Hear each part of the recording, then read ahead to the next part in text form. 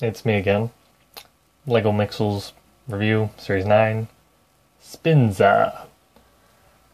He's one of the Nindjas. Nindjas. Ninjas.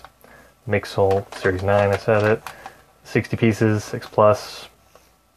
That's the package. You kind of know what to expect at this point, I think. Okay, so Spinza. He has a spinning feature kind of like Cobrax does. I guess that's a thing that this line's gonna have. So that's pretty fun. First of all, the mouth opens, got a lot of space in there to put food or something.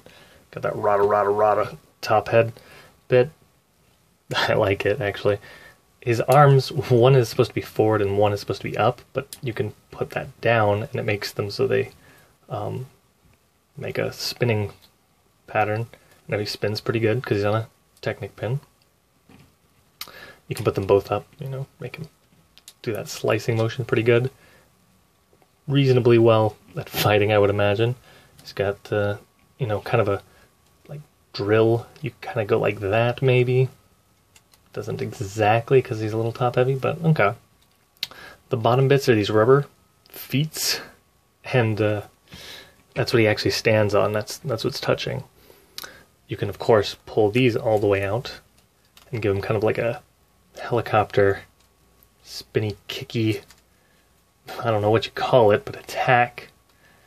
And it's kind of got a fun shape from the top.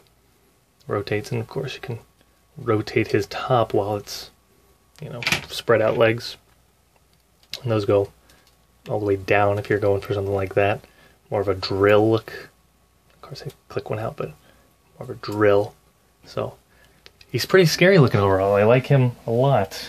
Not sure what he's supposed to be. Maybe he's some kind of ninja squid, but it's okay. He's a lot of fun, and that's the review for him. So again, if you aren't subscribed to my channel, I guess I have to ask for people to do that, because, you're watching the videos, but you're not subscribing.